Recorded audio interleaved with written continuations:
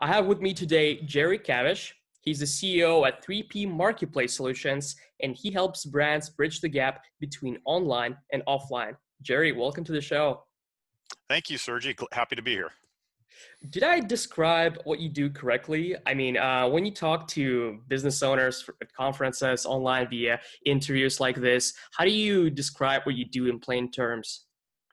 In plain terms, I call us a boutique agency that works with brands who want to be on Amazon, but they don't know how to get started. They don't know what to do, and they often do not want their traditional channels to know that they're on Amazon. Right. And your company, and correct me if I'm wrong, is mostly focused on helping brick and mortar retailers gain additional exposure through Amazon and various online marketplaces. Is that correct? That's partially correct. We work with a lot of brands too. So we'll Okay. work with Okay. both brands or brick and mortar, and it's a different process for each of them because they have different needs, different criteria. Okay. And what kind of businesses, maybe by product categories, do you typically work more with?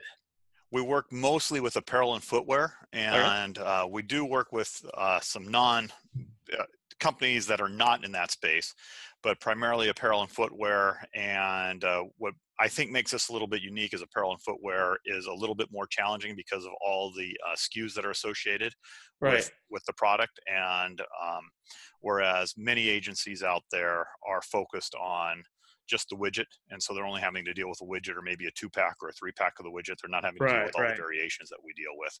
So, yeah. What else besides the variation is one of the biggest difference between apparel and other categories? Uh, Variations is the biggest, followed by the amount of returns. And so Right. inventory management is very, very important, and making sure that you understand your unit economics, because your return rates are going to vary depending on your product category, anywhere from 10 to 35, in some cases as high as 40%. Wow. And so making sure that you have good understanding of what your costs are and you have a good reverse logistics operation becomes very important. Interesting, interesting. And is it true? I read on your LinkedIn that you were a retailer yourself, right? Before you got started with the agency. Yes, I'm sort of, I think of myself as relatively unique in this space in that I came from a traditional retail background, Right, whereas many people come to this space from a data background or some kind of online marketing background. right, And so I think I look at things a little bit differently than some others do, and I understand some of the challenges brick and mortar have, and it helps me bridge the gap for brick and mortar to the online space, but also for brands to understand how they can create policies and procedures and processes that complement both their online and offline channels. right. So you basically understand the main pain points of your customers because at one point you were in their shoes, right? Correct. Interesting, Correct. interesting. Yeah. Love that. You probably get asked this question a lot, but is brick and mortar dead with the advent and fast growth of online marketplaces and Shopify and e-commerce in general? No, but it's changing, and it's changing very quickly. And what that change is going to look like 5 years, 10 years from now, talking to 10 people, you get 20 answers. Right. Uh, but I believe that for brick and mortar, they're really going to have to dive deep into knowing who their customer is and really figure out that one-to-one connection. Right. And that means they're going to have to create technology and processes within their brick and mortar locations to gather that information where the consumer wants to give it to them. And they're going to have to figure out a way to make that experience enjoyable and seamless and remove the pain points. And that's why I think you're starting to see some companies do, like Nordstrom's, for example, they've started to create very small footprints where it is all about, it's a showroom. You come Right. in, you have your experience, you leave, and then they ship it from their fulfillment centers or from their stores. Or Indochino would be another example of that, where their stores are really not selling much in their stores, but there is a showroom, it's a fitting room, it's creating the experience, and then they fulfill elsewhere. So that would be two Interesting. examples. And you actually see it with the other way around too. For example, Amazon is moving into brick and mortar to create this multi-channel strategy, right? Correct. Correct. They're coming together, and it's a question of what it's going to look like. And the challenge for legacy retail, whether it be your um, so-called mom and pop store that's on the street corner in your local community, or the national chain, is how do you become local and relevant, and change your way of thinking. And that's, I think, going to be the largest challenge for brick and mortar. And so I suspect what we see is brick and mortar, what I'll call legacy companies, disappear, and new brick and mortar 21st century version appear and take their place. And they're going to look very different. They're going to operate very differently. And they're going to be very data driven. Okay. And is it true that, I mean, you're saying that the new brick and mortar stores are going to change, right? They're not going to be as big or as global as they used to be, where we had Macy's and Nordstrom and all those huge department stores. Is it true that the new brick and mortar is going to be more localized and targeting the local community in their area? I think they're going to have to be localized. Now, they still could be a 10,000, well, not 10,000, 5,000 store chain, and they're all over the world, but they're going to have to figure out how to localize themselves. And that's going to Okay. take a lot of technology, and they're going to have a lot of data people in the background who are figuring out what that local community looks like. So that green shirt may sell in store number 2, but does not sell in store number 150. So they're going to have to make sure that green shirt's in store 2 and they don't put them into store 150. So yes, it's going, and they're going to have to bring in a lot of inputs, whether it be population, demographics, weather, history. I mean, and they're going to have an online presence also, and that's going to help them, theoretically help them understand who their customer is. But they're going to have to really do a lot of data analytics, and they're going to really have to slice and dice their data to figure out what works for their local, for each local storefront. That's my thinking. Are there any retail niches that might have it easier than others in this transition? Boy, I don't think I'm smart enough to answer that question. Yeah, but I mean, you mentioned that you work mostly with apparel. I wonder whether there are niches or product category businesses that have it easier than apparel, or maybe whose transition into the multi-channel decentralized retail world is going to be easier than for others, basically. I don't think it's going to be easy for anybody. I think it's going to be a function of who has built the best back end, Okay. and who has the best data scientists working for them, and people who can interpret that data. It's managing big data is all the craze, for a reason, because there's you have to be able to take that data, interpret it, and turn it into actionable, something that's actionable. And the company, whether they're selling widgets or footwear or glasses or whatever, or electronics or whatever, that figures out how to do that, is going to be the ones that are going to win in the brick and mortar space, I think. You look at a Best Buy, for example, they seem to be doing a pretty good job. I think they were written off for dead 5 or 6 years ago, and they've been very successful how they've created stores within stores. Their Geek Squad, they're trying to connect with their consumer base, both online and offline, and they seem to have a pretty good story, and yet they're still in 30,000-40,000 square foot footprints. They have their few hundred store locations. Are they going to be able to continue to scale that, or do they need to scale that down and put more of those footprints out there and become smaller, more nimble around their community? That I don't know. that would seem like a logical approach to me. Just look what Amazon is doing with their Go stores or their bookstores. They're smaller footprints versus say a Barnes and Noble or Right, a right, grocery store, but they're very nimble and they're very data driven on what they're putting into those stores and how they're restocking those stores. So right. And right. you mentioned that businesses have to become data driven, and especially if they have a multi-channel approach. But do businesses have to build this backend by themselves, or could they use some ready solutions available that you see on the market? What do you think about that? There are some really good solutions on the market,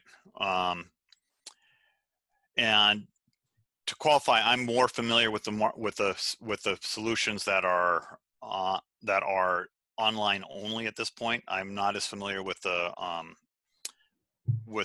omni-channel solutions that are out there, just because that's not the space that I'm spending a lot of time in.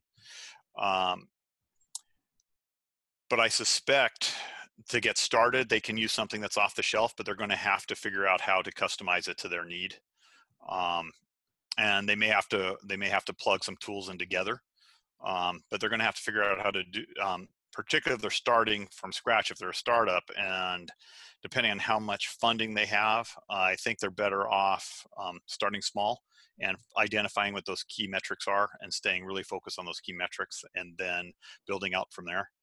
Um, yeah, it's going to be a tough call. So probably it's a combination of something off the shelf and then taking the ability to modify, customize it. But that means they're going to have some good tech people on their team. Right, because every business is unique and every logistics process is unique, right? Correct. And And I think it goes to building out, starting at the end. What do you want that store experience, that brick and mortar experience to look like, and then building it backward? How do you deliver that information so you can provide that? Yeah. right, that's interesting. That's interesting. And when you work with brands, with businesses, with brick and mortar retail businesses who aren't present at online marketplaces, like Amazon, Walmart, eBay, Mm. what misconceptions, what most common misconceptions do you have to deal with most often? How do you go about explaining the benefits of what we're talking about right now? All right. The brick the brick and mortar store has a lot of challenges if they want to get onto Amazon. And I'll spend my energy speaking about Amazon. The brands are in a much better position, and that's why we work with more brands than we do brick and mortar stores.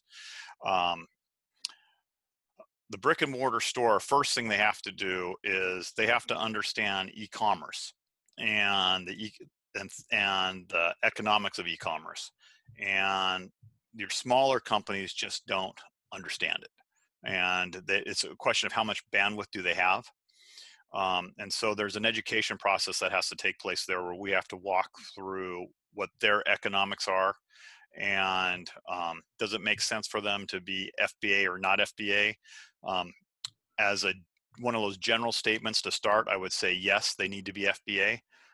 But that creates a brick and mortar tends to have a challenge with that, and there's an education process that has to go with that. They also have to get permission from the brands that they carry that they can be on Amazon. Not only can Right, they be right. online with their own website, but then that they can be on an Amazon, and that is not necessarily easy to do.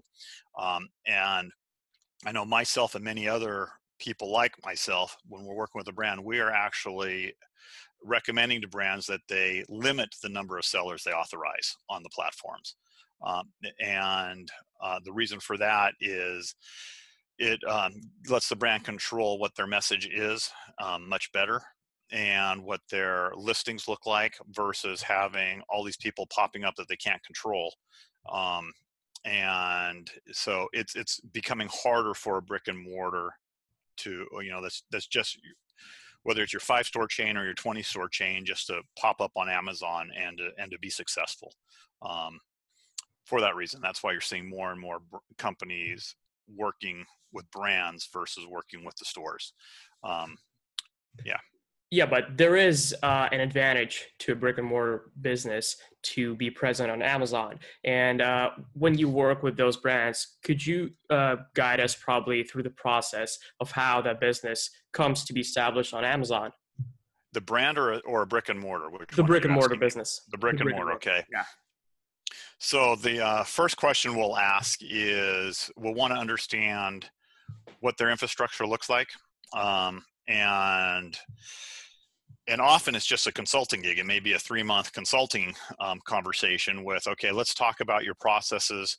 What is your inventory management process look like? How accurate is that inventory management? Do you have your own website now? What platform is it on? Is it how are you fulfilling orders? What is your accuracy rate? How quickly are you shipping? What is your capacity to ship?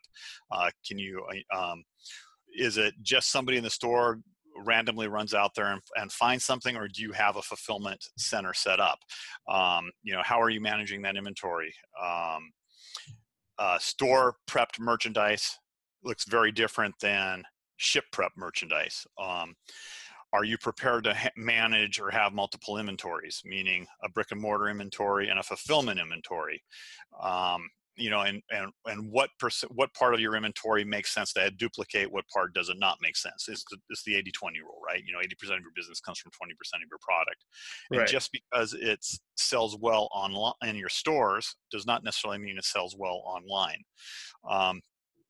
Going through the conversation with your suppliers of getting permission to represent them online and understanding what those policies look like. Do they have a MAP policy? Do they have a customer service policy? Are you available? Are you shipping basically 7 days a week at this point, or available to customer service 7 days a week? Are you shipping 5 days a week? During normal business periods, but fourth quarter, are you shipping 6 days a week because it's expected? How are you going to handle those volumes? There's a lot of conversations that you have to have from a process and system standpoint, and understand if they have the capability to even look at an Amazon before you even get into the conversation of, all right, if you've checked all those boxes off, now how do we actually start on Amazon?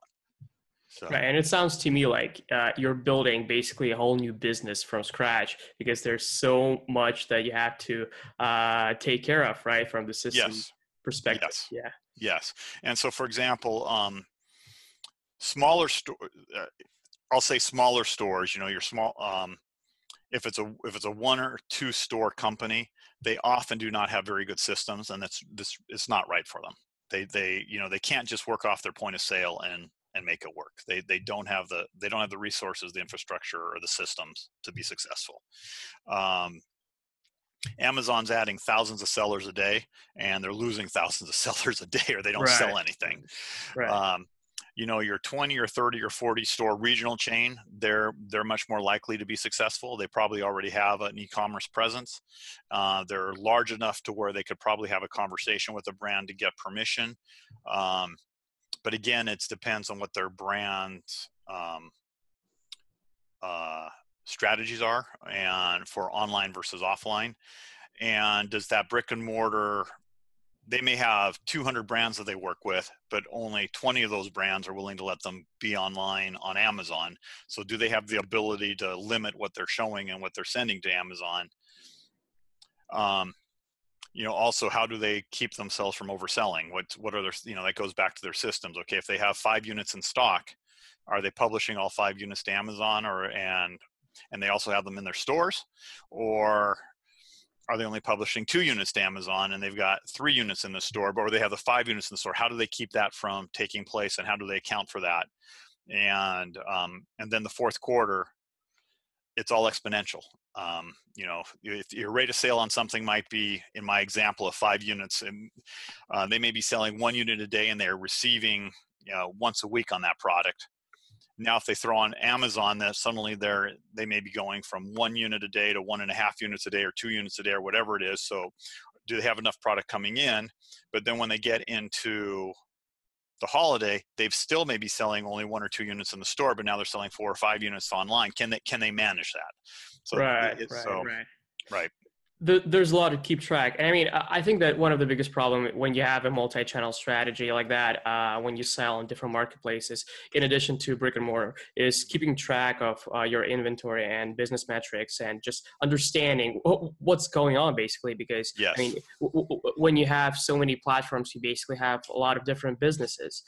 And I wonder, are there any good tools on the market that allow to manage inventory and business metrics for multi-channel sellers? Or if not, how do they go about keeping track of that? There are some fabulous tools on the market. I'm not going to recommend any per se, just because every business is different. But for Right. example, your company offers some excellent unit economic reporting, and and um, and that is just an example of what's out there. Again, it comes down to, what are you looking for? So if they are they looking for, and correct me if I'm wrong, but I don't believe your system will actually fulfill the order. So if they have a fulfillment system, a warehouse system already as part of their operation, their ERP that they have, you plug in very nicely to give them some of that those metrics and data that they need to be able to evaluate what's happening, not happening. Conversely, if they don't have that capability, maybe they need to find something that is offering them some data analytics, but some fulfillment capabilities. And so again, it's really becomes, what systems do they have in place, and how, and what is their strategy? What are they trying to accomplish? And then creating that RFP and evaluating some different tools. Because each set of tools, it brings strengths and weaknesses. Your company, for example, has some very good strengths, but there's, just like all companies, some places that you're not quite as strong on, and another tool might Absolutely. be strong where you're not, where you aren't, but they're weak where you're strong. And so Absolutely. how to manage that, and understanding for each company what their needs are, what they have, what they need, and where do they want to be. And so there is a there's a transition in there that they have to evaluate. And so if you Absolutely. don't. And judging from, I mean, our users, right? Right. Our users typically have a whole stack of tools where Sellerscale is only one of the tools Mhm. because, as you mentioned, we don't offer fulfillment capabilities. We only offer reporting, and you would want to have a tool that would compensate for that. So, yeah. Correct. Correct. And And so yes, and stack was the right word. I was struggling with stack. I'm getting old. I forget words, but that is an important conversation. Is what does your stack look like? And that stack has to include everything from order fulfillment, from reporting to customer service. I mean, CRM. I mean, there's so many different tools that you have to be able to bring together. And fortunately, most tools today are are able to connect to each other somehow, whether it be through an API or through an export, and then a re-import. There's some way to bring the data back and forth. And the larger you get, the more complex you get. You're going to want to automate that. But early on, there's no reason why you can't be um, exporting information from one place and putting it someplace else. Right, right. Um, with the hype around Amazon itself investing in brick and mortar stores, and we talked about that, mentioned that a little bit. For example, Amazon Go, where you just go in, take what you need, and go out without paying, and it just subtracts from your bank account. Uh, what do you think the future for e-commerce and retail holds? Could you talk a little bit about that? They're coming together. Um, I believe, of course, I'm a marketplace company, so there's a bias here, but I believe marketplaces are going to get stronger. Um, and online is going to become more important, particularly if you're watching this today. We're in the middle of the COVID-19 stay-at-home orders. Online has become very critical. Lots of stores are closed. If you're watching this 3 years from now, you're probably remembering what it was like when when the stores were closed. But I think when we come out of this, what we're going to find is the consumer behavior has changed, and they're going to be looking for combinations of online, offline. And if you are a brick and mortar company and you have offline locations, I think you can really leverage those to help the customer and be where they need to be, whether it be in-store pickup or um, or you ship it to them. and or a combination thereof. Um, but I think that's what we're going to see, is that the online players are going to be moving more into the physical world, and the physical world, if they haven't already started to move uh, to the online world, they have to. And typically that tends to be your smaller brick and mortars who have not done something there. Just having a information page doesn't solve it. Um, but they're going to have to figure out a way to be online where their customer is, because the customer is going to be looking for them. And that is a very different animal than what they're used to. And again, I want to clarify, we're speaking smaller brick and mortar versus larger. Um, you know, regional companies that have 5, 20, 30, 50 locations, they're in a much better place than the 1 or 2 store operation. So. Right. And if we're talking about judging by what you just said, if we're talking about entrepreneurs, new entrepreneurs who are Mhm. building their brand, how do they position themselves for maximum success in this world where you have offline and online merging together? Well, if they're starting from scratch, Right. if you were to walk into my office and then say, "Hey, I have this brilliant idea. I have access to this product. I want to create a brick and mortar store." My first thing would be is, um, you have to be in both places. You have to build an online presence as well as a brick and mortar presence at the exact same time. Whatever the size physical space you're thinking for a physical space, shrink it down and put some of those resources online. And when I speak online, not only is it a website, a transactional website, but it's also your social media. Focus on Right. 1, maybe 2 social media platforms, based on who your customer is or likely to be, and be really, really good at that. And so that means that they're going to have somebody who's really good about the in-store experience, but they're going to have somebody who's really good um, about the online experience. And that probably means find yourself a good partner, somebody who I'm serious, because with different set of skill sets, because they are 2 different skill sets, and you need somebody who is focused on the brick and mortar, and you need somebody who's focused on the online. And then together you have to create your strategy of how those are going to complement each other and drive it forward. um, so I think that's oh, great advice. I have one last question for you, Jerry. It's our yes. ending question from Peter Thiel's book, actually, Zero to One. He was talking Uh-huh. about IT startups, but I think that this question can be applied to business in general and Amazon in particular. What is your contrarian view that goes against commonly accepted notions in the industry? What is my contrarian view that go Basically, what truth do very few people agree with you on?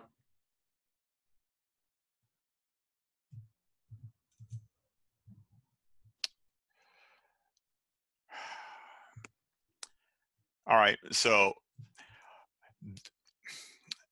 I guess that, as important as FBA is, um, you have to have a strong self-fulfillment capability yourself, whether for both Amazon and non-Amazon.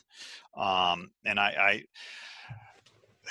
you know, FBA is critical for being successful on Amazon, but you need to know which products to have on Amazon and which products to fulfill yourself. And I see too many people who look to Amazon to be 100% of the solution, and Amazon is not everything is the right product to be on Amazon. You can still be selling it on Amazon, but it's not the right product to be warehoused by Amazon, warehoused and handled by Amazon. And why So is that? Could you elaborate? there's some products they do a poor job of packing. We have, for example, we have one product that comes to mind that needs to be packaged in a specific way, and we have Amazon has concurred it has to be packaged in that certain way, and it's supposed to be packaged in that certain way, and they cannot seem to ship it packaged correctly. So we'd have a lot of breakage and damage, and so we had to pull it out, and we fulfill that ourselves, or through our network. Um, there's also products that are they and this goes back to the unit economics we were speaking about, which you provide. There are some sizes that don't perform as well as other sizes. And so let's talk about a pair or a style of men's footwear. So men's footwear, it might go from size 7 to 15. Well, Right. most people are from 9 to 11, and those make perfect sense to be an FBA because you're turning them fast enough. However, that size 14 or 15, or that size 7 or 7.5, you only sell a few units a year.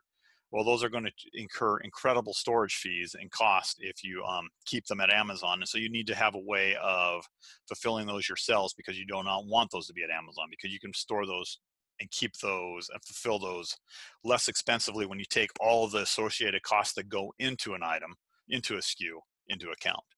Um, and that's a place where I've had conversations with people where they don't necessarily agree, but that would probably be the one contrarian view that immediately comes to mind. I have others, but those are sort of our claim to fame, right?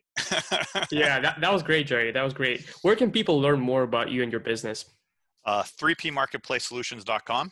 And that is a very simplistic website that gives some basic information. Fill out the inquiry form and you will hear from me, because I do all the initial inquiries and scoping to see if it makes sense for us to work together. And so Amazing. Thanks, Jerry. you're welcome. Thank you.